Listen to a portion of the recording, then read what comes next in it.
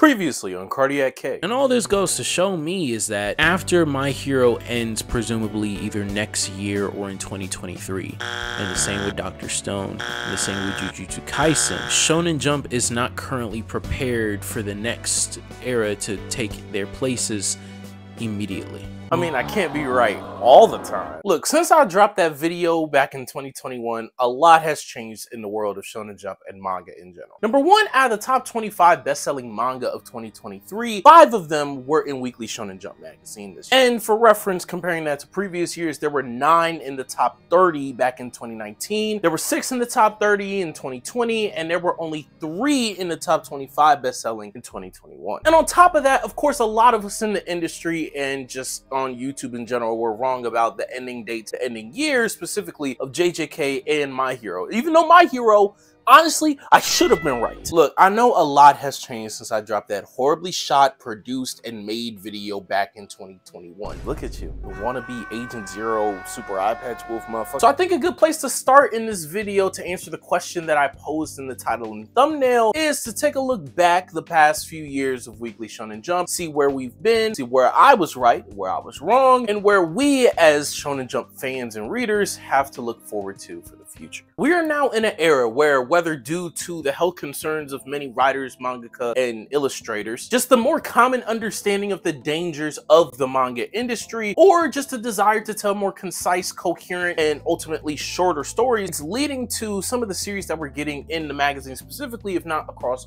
all of manga, getting shorter in size and length. Pause. Very rarely in the past decade have we seen even the attempts at manga that are super long running like the series we've witnessed span decades in the 90s and 2000s. There isn't a problem with this unless you think that the brand recognition of having a series that is ever present in the magazine can only be a positive due to the popularity of the industry or the magazine as a whole. But regardless, I was fucking right. I also nailed down the fact that Jump has been trigger happy very early into manga life cycles to axe different series while continuously introducing new series with the hope of producing magazine mainstays. WSJ hasn't been the most flexible magazine in all of the manga industry for decades now, but it's really apparent when you start to see even more high-profile series like Ayakashi Triangle and Black Clover having to switch magazines for published schedule, and the cancellation of some, at the very least in the West, fan favorites such as Phantom Seer, Ayashimon, and Tenmaku Cinema. And in the wake of this, the magazine has produced just a 30% survival rate in the 2020s so far, with at this moment having 7 series that are within a year of starting publication, potentially on the cancellation block, and now quickly turn into 8 once My Hero Academia ends. Continuing my streak of correctness, I stated previously that it was very unhealthy for the magazine's sales to be completely reliant on series that are fading and ending like My Hero Academia, or back in 2022 with Dr. Stone, or just literal vampire series getting resurgences due to their continuing ongoing anime like Haikyuu, Demon Slayer, and others that have ended in the magazine. As a byproduct of having so many shorter series in the later 2010s and being so cancel happy in the 2020s, Weekly Shonen Jump has produced a situation where you basically have One Piece, JJK, a series that is becoming increasingly unreliable in terms of dominance and in how long the manga even has left in publication as of the writing of this video, in My Hero. And then you basically have everyone else. Granted, Blue Box and Sakamoto days have surpassed even my expectations as a fan of both manga, and in 2023 garnered over 1 million sales. And it's nothing to snooze at all, and is a great stepping stone for both of those series. But even with that, there's no guarantee at the continued length and progression of those stories for 2 to 3 to 5 more years, and with 3 total series out of those top 5 basically being guaranteed to not be long running from this point forward, it's still not the best situation to be in. Now, before I get too far ahead in my glorious parade over Weekly Shonen Jump, I want to also acknowledge the few things, and I mean very few, that I was wrong about. Mostly the widely accepted predictions of the endings of JJK and MHA in 2023, like I mentioned before.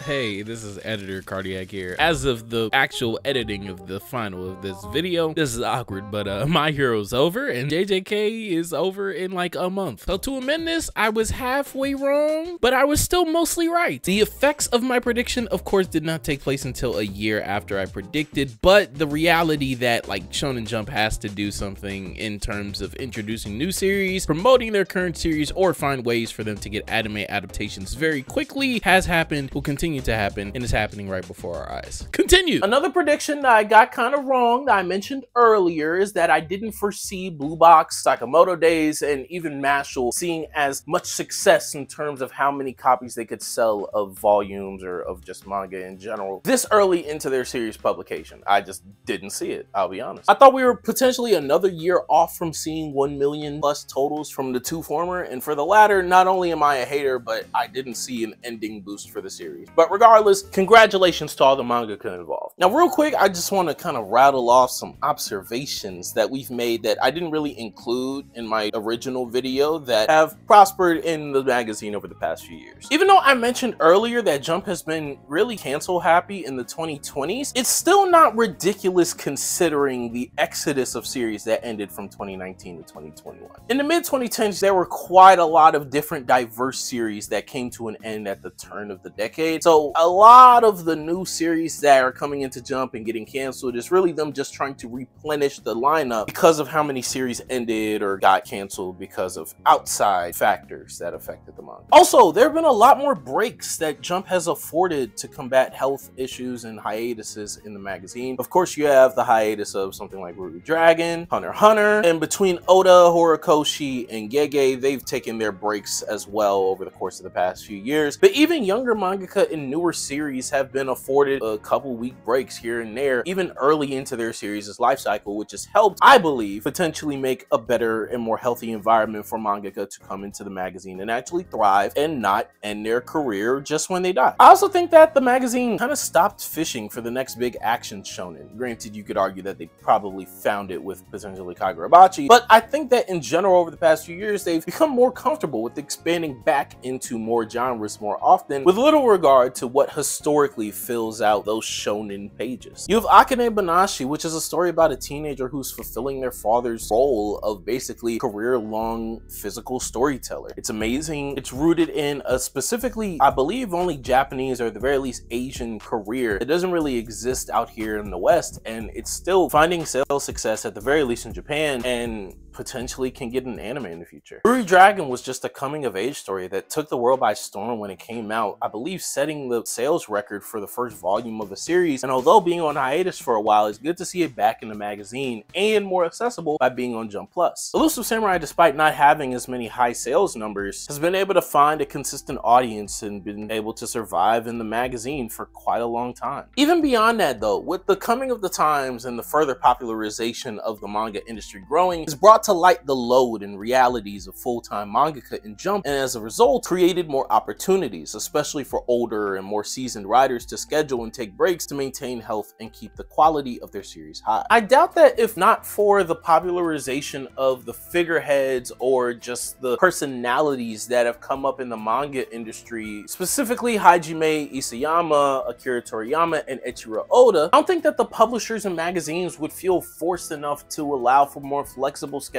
and longer breaks, as well as just more flexibility in terms of how to write a series and how much control that potentially these writers now have over their own works of art. I think that due to this, and also just along with the times, we've come to realize that the monopoly and unquestioned dominance is over from Weekly Shonen Jump. Manga is more diverse and more easily accessible than ever, and the popular series are beginning to be found outside of these pages much more often. But there's an entire dominant anime genre that has completely taken over the past decade of anime releases. That's based off of stories uploaded on a random website where random niggas just go up there and write stories about random Japanese people getting hit by a truck and getting transferred to a random fantasy world. Because of this sporadicness in terms of how to see at least manga to anime success, and then that popularity then goes back to the manga, I think that that has caused a lot of people to rethink how we think about series that are coming into the magazine. I think oftentimes when manga end in the magazine, we look towards certain series coming in that Jump will bring in to kind of replenish a certain theme or genre that is usually a constant in the magazine. But I think specifically with My Hero's ending, one thing we'll see is not trying to get another superhero series, similar to how they didn't try to replenish Chainsaw Man's tragic, gory, devil-fighting plot. Now, we definitely saw a more darker series with a flamboyant or eccentric cast to balance out moods and add some wackiness, but even unlike that, I think Jump will more so look to replace Horikoshi's star manga by introducing series that incorporate historically Western or American themes, genres, tropes, or even just the world in general. Both Horikoshi and Fujimoto's manga take heavy story beats and inspiration from Western culture, whether that be the idea of a superhero, what being a hero or villain even means, whether or not you should kill, different important lore bits and drops later in Chainsaw Man, and even later incorporating the states themselves into a part of a My Hero arc. Very annoyingly. Kagurabachi may have already resonated with American audiences, but a story that truly feels partially based off both Western and Japanese trends and history may soon enter the magazine. But honestly,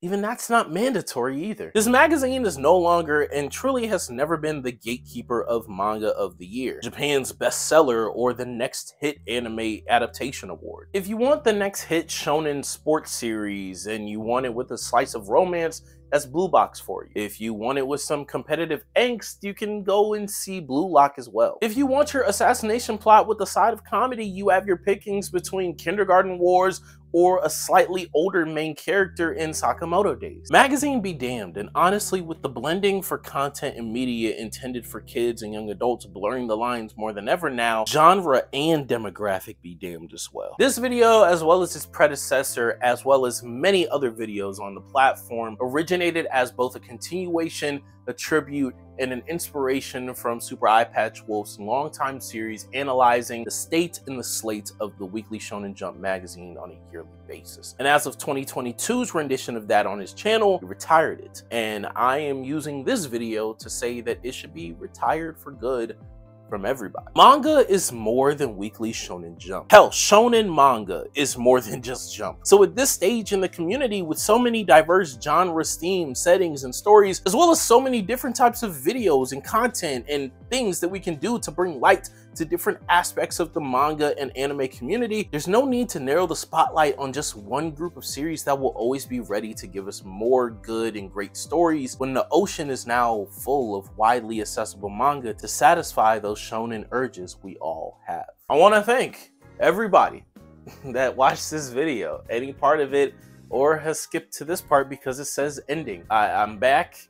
This is being recorded not too long before it will be actually edited and put up on the channel. I have a better workflow back at home, clearly. I have the same amount of responsibility, but in different ways. So now I should be able to consistently record, edit, get videos out to you guys. Shout out to Dreamer for helping me edit this video, if not just editing this video in full. His description, his links, his Twitch will be down in the description, if not up there. I have a better camera. Of course, like I mentioned, we have a better workflow.